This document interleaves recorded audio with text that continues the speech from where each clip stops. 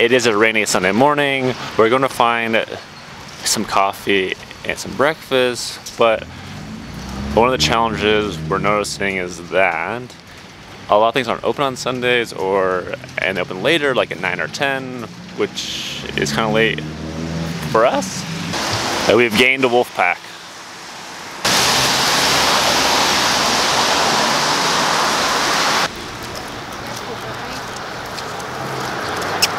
Down the road. We've gone by 2 bakeries with no luck. We still have our dogs with us, so we're just gonna keep on going. Not quite sure what to do about that.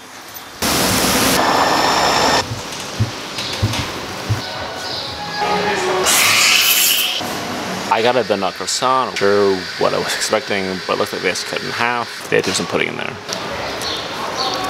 Yep. And that's basically what it is. We're going to be going on a tour here soon to check out the Millennium Cross and the top of the Vodno mountain and going into the Matka Canyon. But we're going to first make a stop to grab sushi. I've seen some of the more scenic bridges, and this may be one of the least scenic bridges.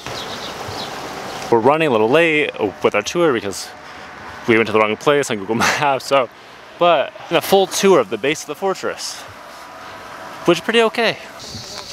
We see a bus, so I hope that's it, and if not, we're not making this tour.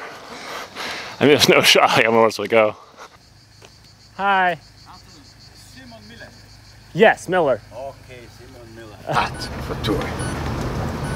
Very, very, very heavy name. What especially? Mystery is the name issue. It is 75 years old. Into the canyon, which is pretty nice because everyone else was making a long walk, and we were able to drive our way in, and it's pretty cool.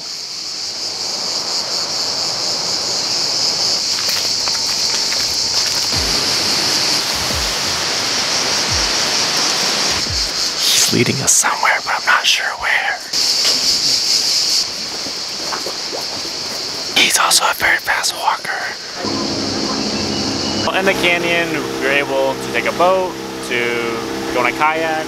We're taking a boat to get on to go check out a cave.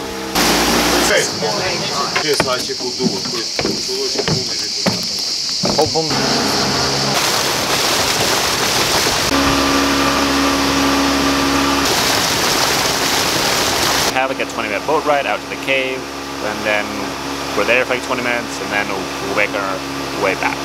We're taking the boat, but it looks like you're gonna walk out there if you really want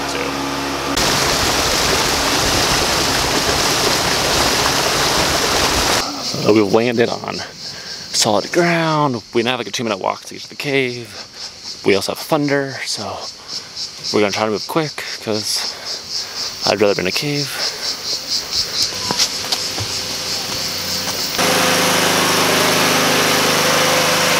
Not sure why I keep doing this. Like, I don't really have an interest in caves. Like, I've seen enough caves.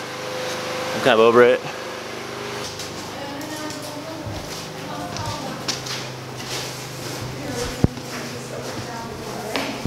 It's pretty cool. You get vibes of the one we went to in Vietnam, or just any cave in general. The cave is pretty massive, and I'll be honest, I actually had no idea that this was going to be here. I thought that this was just going to make a boat tour maybe, but the cave's pretty huge.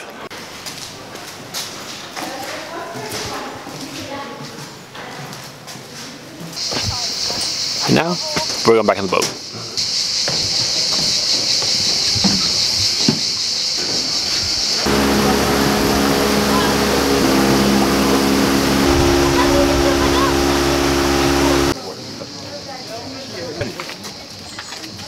But you can search this symbol to Sumerians 3,000 years before Christ. Sumerians are in today Iran, Mesopotamia. Yeah. If you have some sort of history in your mind, you can search this in Egypt, and you can search and see here, because it is Neolithic stone, and this sanctuary not removed, not wiped out, but present on the main elevation of church. So, and you can touch the stone because it is by word of mouth, gives you luck. I don't know how their thumb curves like that.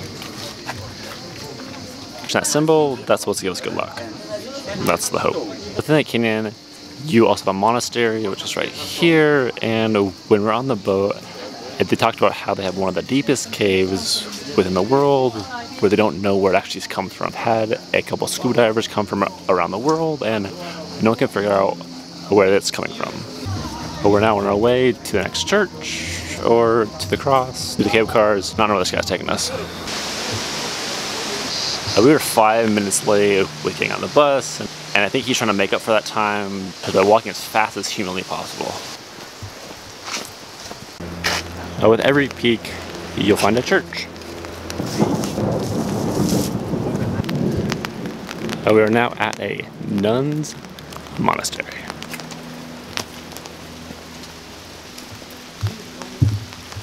We are going to see in basic record this stone closely because it is very important. Yeah. This stone shows that nobody left this land from the people from Neolithic time till today, and the name of this region was Matka at that moment, how it is today. So nobody left here, there are no refugees, the same people live here. How can we read that? You see, it is the silhouette of Matka, you see the mountains, okay? Shoot this, I'm going to show you. Okay. There are the mountains, okay? This is the river, see the river? And on the right bank, it's a cave. And what is in the cave? It's a triangle sign. That sign, everywhere in Neolithic, in Europe, in Asia, is mother. So it is Matka.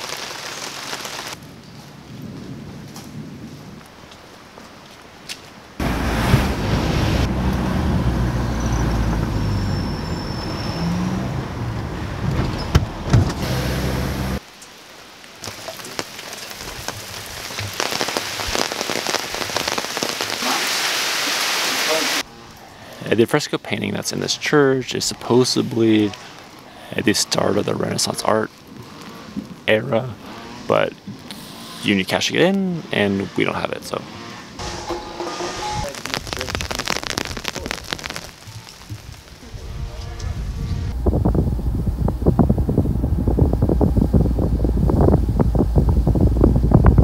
The tour overall has some pluses and minuses. We thought that it was cool to go into the canyon, and we really liked the experience of being on the boat. We also thought the cave was pretty cool, even though it reminded us of other caves that we had been to. But because of the illness, we weren't able to go up to the cross, but no one told us until after I reached out to our agency and asked what had happened. So instead of the cross, we just went to a variety of monasteries, which were cool, but after you had seen one, it was kind of enough. The tour guide also spent a lot of time talking about Christianity and how people had forgotten about the people of Macedonia, which some people found interesting because our tour mates were taking notes, but that wasn't really what I was trying to understand with my tour. Thanks so much for watching, and hope you guys have a better idea of what to do. And if you want to see some more travel videos, then you can check out my channel page, or if you want to be around for when I post my next video, do not forget to subscribe. I'll see you guys next time.